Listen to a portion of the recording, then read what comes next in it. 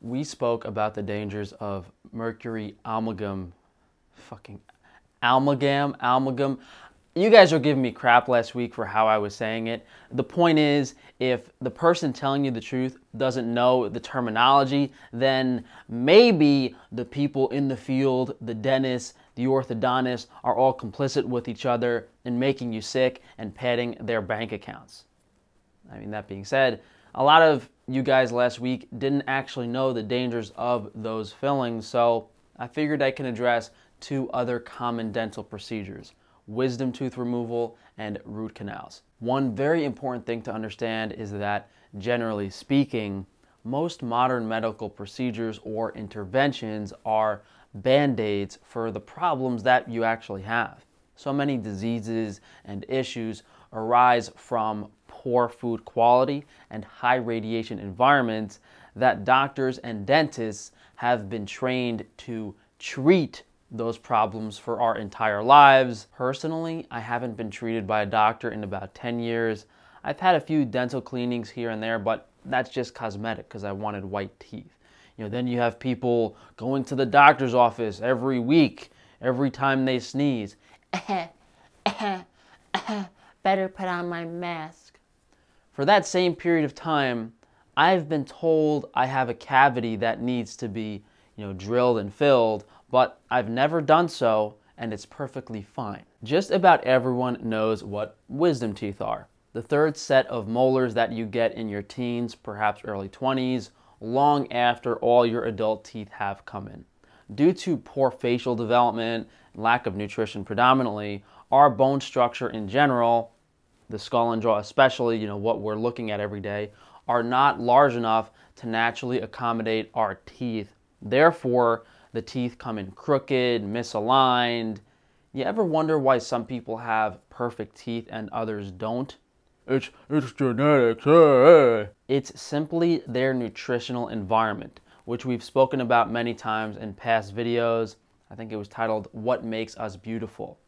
Root canals involve a bit more than just, pulling the wisdom teeth out, although you'd probably be better off getting the teeth pulled than a root canal.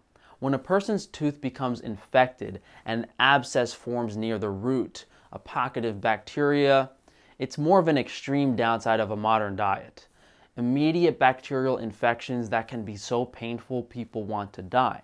The dentist has to remove the tooth, dig out that pulp, the root of the tooth. He's digging a canal composed of very sensitive nerves, and then he replaces all of that with a type of plastic and then puts your tooth back on, or something synthetic. If you do think you need a medical procedure, it's always important to get the opinion of several different doctors and specialists, even for something like wisdom tooth removal.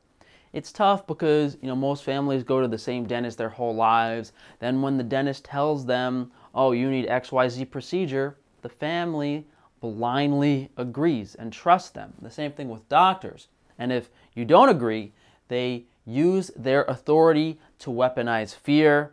And, in the few cases where they couldn't just get you to do it by asking, that tends to work.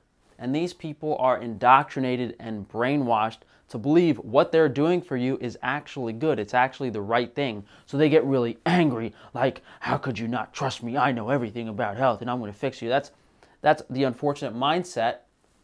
Possible some of them are just complacent, which means they're evil and they know what they're doing. And I guess a lot of them realize that at an older age. What's kind of crazy is 85% of people have their wisdom teeth removed in America. And that varies by country, which makes you kind of suspicious. Like, hold on, wait, why are they doing it differently there? If we're doing it this way here, is one better than the other? And you realize just the whole system's corrupt. This isn't a simple, non-invasive procedure. They're literally ripping teeth out of your jawbone, out of the roof of your mouth.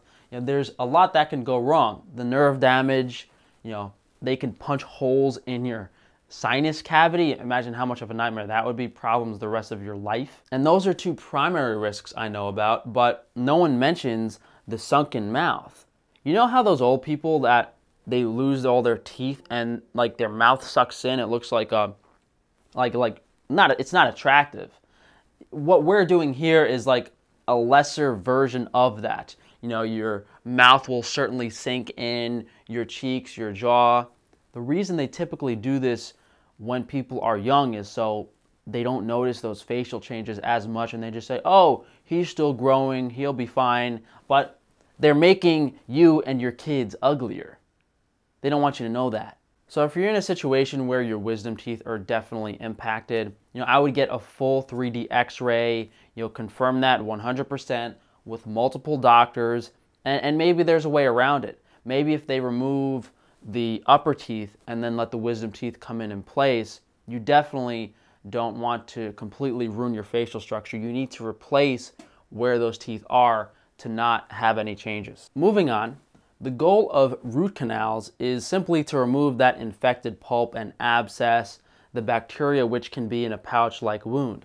Problem is, that pulp has many different functions, delivering nutrients, healing the tooth, and even if it's infected, that pulp is kind of transporting and removing bacteria and trying to fix the problem. We've been conditioned to believe that our teeth, our hair, aren't really living parts of our body and can be removed without repercussion. But everything has a function, some more so than others. Would you let a doctor cut off your finger because it has an infected cut? I mean, the gallbladder removals are ridiculous. The colon stuff, it's really disgusting and discouraging that doctors, it might as well be a butcher shop. So the problem starts with the material they actually use to replace the pulp in the tooth. Gutta percha, I looked up the pronunciation of that one, boys, is a type of plastic made from a tree. But that only comprises about 20% of the material, 66% of it being zinc oxide, and the remainder being heavy metals. Heavy metals, obviously toxic and damaging to the body. So is zinc oxide. It's kind of funny because you can look up like, oh, is zinc oxide toxic? And they're like, oh yeah, it can damage your lungs, but you'll be okay. Really? Do you want that in your body? Of course the government bodies that oversee these materials deem them safe, just like it's safe, to sleep under a cell tower.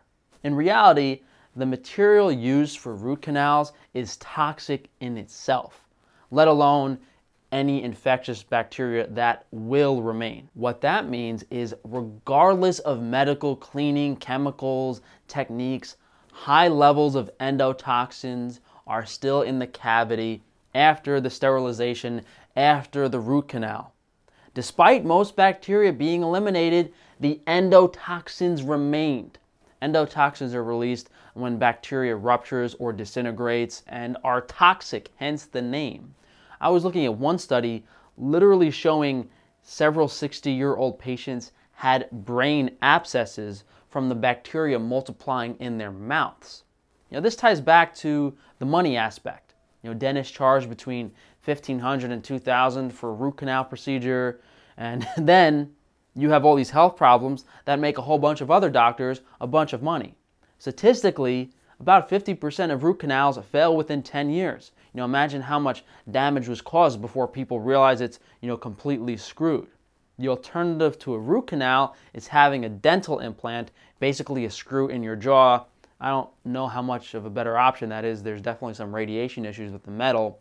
The point is, fix your nutrition, fix your lifestyle, get your fat-soluble vitamins in balance, make sure you have plenty of magnesium and minerals in your diet, and you won't have dental issues, really any health issues. There was a very popular documentary called The Root Cause. It was actually taken off Netflix, but I think it's on YouTube. I haven't seen it, but I looked up a quick summary, and it correlates root canals to cancer. And there are plenty of studies I looked at that did show that. And it's understandable because the amount of bacteria and toxins in these wounds in your mouth by the root canals on a daily basis for years and years and years, perhaps decades, are bound to cause massive amounts of damage and create opportunities for other infections in other parts when the bacterium is traveling to nearby tissue.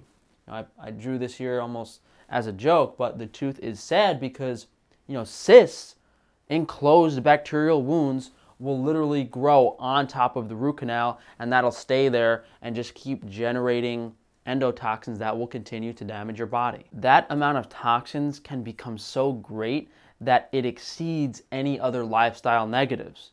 but it's usually a combination of several things. You know, for me, it was the high radiation environment, the metal implants in my jaw, plus liver damage from iron overload. Now that I've addressed each of those factors, you know, I feel a lot better. I'm getting healthier, but you know, it can take years and years and years to fix damage that was caused over years and years and years. And most people don't have access to the right information. Speaking of which, if you're trying to search for this information on YouTube, on Google, incredibly difficult to find anything that goes against the mainstream, you know, smiling dentists telling you the procedure is safe and has no downsides, yet they're going to completely mess up your face. Speaking of which, is facial regression a term? I'm assuming someone's smart enough to have come up with it before, but maybe Frankie Boy should be writing the medical textbooks. So I think this will wrap up the dental discussions for now. You know, I could probably do a video on cavities, on what color our teeth are supposed to be, but I mean, am I a dentist channel? Like, what's the deal? Point is, fix your diet, fix your lifestyle. You shouldn't have health issues. I think I even did a video how I get my teeth white already, so there shouldn't be any more we have to cover. But if you guys could please drop a like on the video, leave me a comment down below, subscribe so that YouTube can unsubscribe you next week. And if you do want to support me further, go to frank-stefano.com. You can check out all of my businesses, sign up for the newsletter. I'll see you guys for tomorrow's video.